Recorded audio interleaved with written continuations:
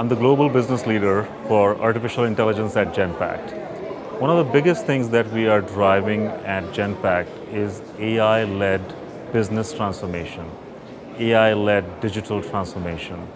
And the crux of this is really framing the business problems very differently than what we did before, and thinking about it from the perspective of how can we really eliminate several processes, or how can we completely alternate the business processes so that we can drive value-driven outcomes versus pure productivity-driven outcomes. That's the key to transformation via AI at Genpact.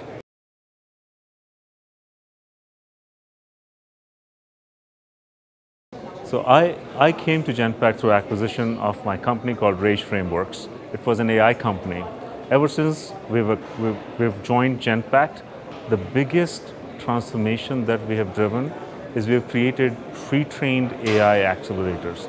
We took the fundamental AI technology, broke it down into different acceleration pieces, if you may, so that the models that are used for, say, extraction of information from financial statements, now they are being used for extraction of invoices or medical forms that come in. So the breadth of technology is being used across different use cases. And these pre-trained accelerators brought in together are solving end-to-end business problems with automation and other digital componentry wrapped around it.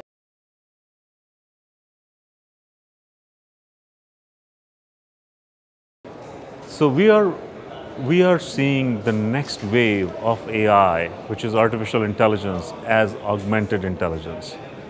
Primarily, by the way, what augmented intelligence means is human and machine working together. Machines are going to create a lot of prescriptive insights, but end of the day, there are certain aspects that human beings perform, such as negotiation, creativity, relationship.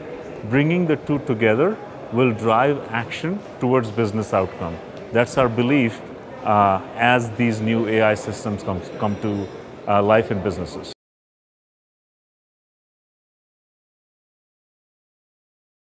I believe that AI is going to be the next biggest wave after cloud. Primary reason for that is we're generating tremendous amount of data every day. We're talking about exponential amount of data. And eventually businesses would want to predict a lot of outcomes using that data. And to make that happen, one of the key technologies is artificial intelligence. So I believe that that is the future. Now, it is not going to happen automatically. There's a lot of work that needs to be done between now and when we can realize the full benefit of it.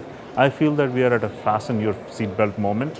There's a lot of work that has already been gone into moving this plane of AI from gate to the tarmac, but now we are ready. And the reason why I say it is ready is because tremendous amount of investment has gone into the technical platforms that can be used to train models, deploy models, monitor models, etc. And now businesses are actually imbibing all kinds of domain knowledge into these models, and we will begin to see benefits very soon.